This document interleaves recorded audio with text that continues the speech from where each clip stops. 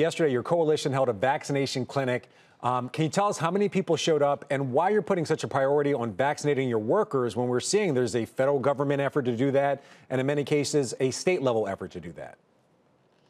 Yes, well, Safe Philly Restaurants Coalition has helped over 1,000 restaurant workers in Philadelphia get vaccinated in partnership with Centennial Pharmacy. And we've been able to offer unlimited vaccine appointments to teams at hundreds of restaurants and really make it easy for them to get vaccinated.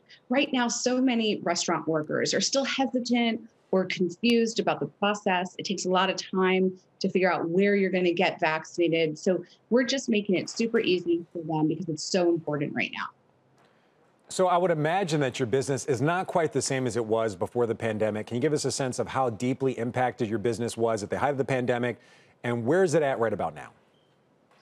Yeah, absolutely. The last year has been the hardest of my professional life, and we've learned so much. When the shutdowns hit, we all went through a period of shock. It was really difficult for our employees. When sales dropped overnight by 75%, we had to furlough over 250 employees and then try to hire them back when the weather improved, and then do layoffs again when cases surged in the winter.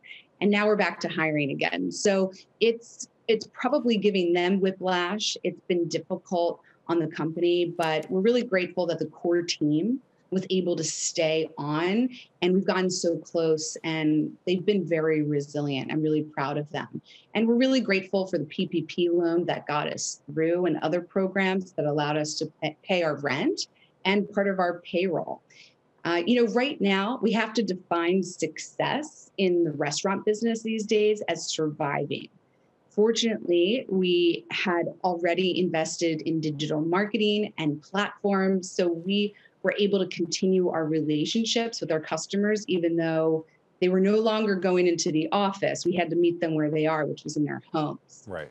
So, Nicole, obviously you think that vaccinating your workers are key, is a key part of keeping your restaurant open. Any thoughts about mandating vaccinations for your workers and also possibly mandating that people who come in your restaurant have vaccine passports? Widespread vaccination of restaurant workers is one of our top priorities at Safe Philly Restaurant Coalition. It's really one of the keys to getting restaurants fully open and making sure staff and guests feel and stay safe. And it's been our priority since vaccines were approved.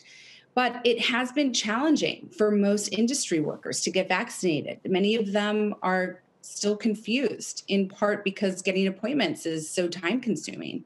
So these clinics make it easier for our staff to get vaccinated more quickly and easily, which is really good for everybody. Right. So circling back to your business, I got some data from the Plant-Based Food Association. They say that plant-based food sales, they increased by about 29% last year. Obviously, your restaurant had some difficulties, restrictions, and was closed. Do you expect to see that translate into higher sales when we finally get to the recovery or get to mass vaccination? Do you think people will continue to eat vegan food, and will they want to eat vegan food even more? Yeah, I think plant-based foods is the future. More and more people are looking to healthier options. We certainly still need the convenience of delivery or takeout or curbside pickup, but plant-based foods is definitely a trend that's here to stay. And now that more people are getting vaccinated and COVID rates are going down, we foresee an upward trend in the coming months, barring some other disaster. We're all going to need to work together to figure out how to bring people from the suburbs and tourists, and more importantly, office workers back to Center City so we can fill our shops and fill our restaurants and streets again, which is essential for the city's economy and for plant-based restaurants in general. Shepard Smith here. Thanks for watching CNBC on YouTube.